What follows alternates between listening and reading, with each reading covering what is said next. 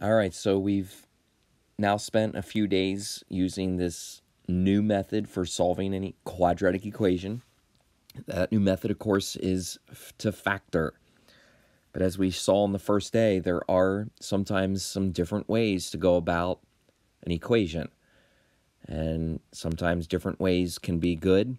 They might allow us to do something else, and quite honestly, they could be easier. But the point is that we want to begin to think about some of these other ways, and so that's the goal today. Basically, my first question to you is, maybe it would make sense to skip making this equation equal 0. Why would it make sense to skip the equation equaling 0? Well, it just so happens that this equation is perfect. It's perfectly something squared. What do we mean, something squared? Well, we mean x minus 5. You see, I can rewrite x squared minus 10x plus 25. I can rewrite that as x minus 5 squared. The reason I can do that is because it's got the look. It's got the look of the perfect squared trinomial. Now, the look is that half of that negative 10x, when squared, is going to come out to equal 25. Wait, what are we talking about here? Well, we're talking about kind of a number inside of a number. What was it again? Half of negative 10 squared. Half of negative 10, by the way, is the number negative 5. And what happens when you square that number? Yeah, you get 25. You see, if it has that look, if it has the look of a perfect square trinomial, then you can rewrite it. You can rewrite it as, in this case, x minus 5, the quantity squared, and then you can use kind of like a square root method. A square root method where you get square root of 27. Oh, that doesn't actually simplify nicely. No, it doesn't simplify nicely, but I still do get plus or minus the square root of 27, and I can still add 5 to both sides. If you add 5 to both sides, you get 5 plus or minus the square root of 27. Oh, kind of a different type of answer. Well, I told you, sometimes learning something new might help us to be able to solve something new. You're going to find out a little later that the kind of problem we just solved actually could not be factored. It couldn't be factored because the number wasn't perfect. I'm talking about the 27. But listen, PST. Can everything become a PST?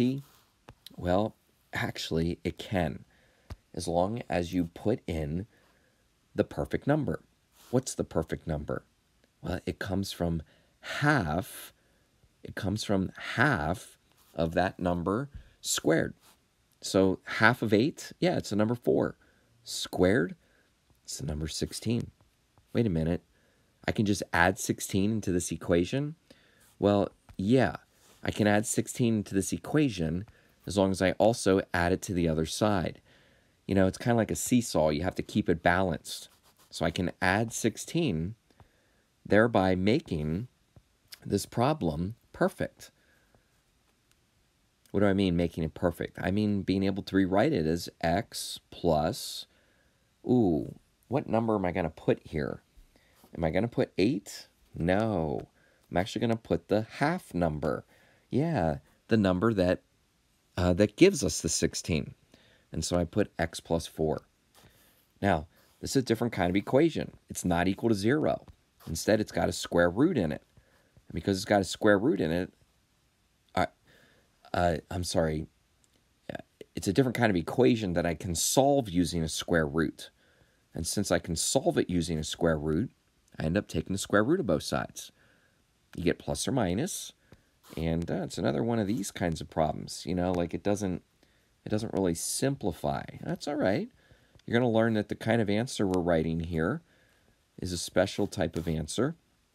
I'll just share with you. It's called a conjugate. Not super important right at this second, but the point is that this is the types of answers that we can get now being able to solve a new type of quadratic problem using a method called completing the square. Now, completing the square is when you add in this perfect number. Can I just do that? Yeah. It's going to be half. It's going to be half of that x term squared. It always has two parts to it, half, then squared. But I can do this as long as I add it to both sides. Let's slow down just a hair here. First thing is you want to realize that it's kind of like I'm missing a number. And since I'm missing a number, I'm going to make a spot for it, right? Yeah, I need like some number in here. It's missing that perfect number. So I have a little spot for it, but I'm also making a spot on the other side because I'm going to have to, well, whatever I do to one side, I got to do it to the other. Half. Half of 4. Yep, 2. Squared. It's always half of that number squared. The perfect number that this equation is missing is a 4. Add it in. Make sure you add it to both sides. That's how this works. Why did I do this? Because now I can rewrite this side of the equation as something squared. By the way, the other side of the equation becomes 7. What do we mean something squared? We mean x plus 2. The number that you put there is always going to be the half number. Now, what's going on here? Am I just kind of like changing the problem? Well, not really, actually. All I'm doing is making it into a different form. It's still the same equation. It's still the original equation. But as soon as I put that 4 in there, sort of that missing perfect number, it allows me to use this square root strategy where I can take the square root of both sides. When you take the square root of both sides, you get plus or minus. The square root is 7. Another kind of imperfect number. That's okay. That's sort of how this works. It works for imperfect numbers. Subtract 2 from both sides to kind of finish the problem, and you get your x equals -2 plus or minus the square root of 7. Just a little by the way, that still is two numbers. It's not -2 and square root of 7. It's -2 plus the square root of 7, and it's -2 minus the square root of 7. Normally we don't split it up like that, but just so you can see, it does represent two separate numbers. Both would be decimals, but we're not worried about that. We want to see that square root. What do you think? Can you make a space? What I've found is that if I do this, then you can do it. But you do this. You put a little space. It's always going to work this way. The number that you add in is going to end up at the end of the equation, and it's also going to get added to the other side of the equation. So, what do you think? Half of 2 is 1 squared. It's always half that number squared. That's the number that you want to put up here. And so you should be putting the number 1. If you're going to add it to one side, you got to add it to the other side. We end up with the ability to write this as something squared. What's squared? X plus, not 2, but 1. And now when you take the square root of both sides, you get, oh wait, we actually end up with plus or minus 6. You know, it actually square roots nicely. Okay, cool. So when I subtract 1 from both sides, we'll subtract 1 from 6, and we'll subtract 1 from -6. Pretty sure that gives you 5 and -7.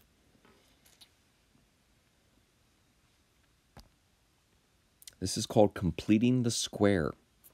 It's pretty snazzy because it allows you to solve a problem that perhaps might not be able to be solved because it's going to involve some not so nice numbers. And the truth is, it's part of algebra. Realizing it's just another method. It's another method. But you have to realize that if it's another method, you have to realize what the first method was. So here we've got our little alien guy.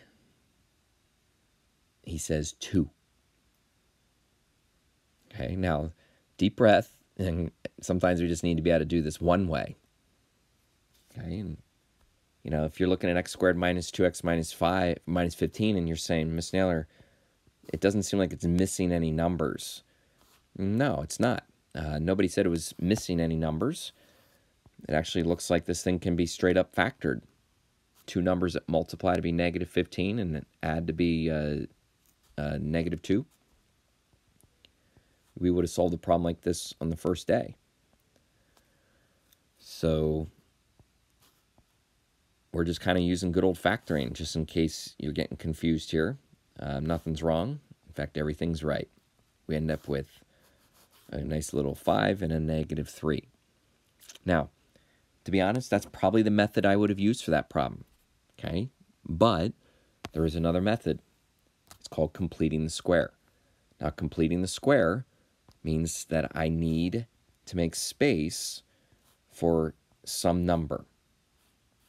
And you haven't seen this yet, but the number that's already there, which, by the way, it's not really the perfect number, just give it the boot.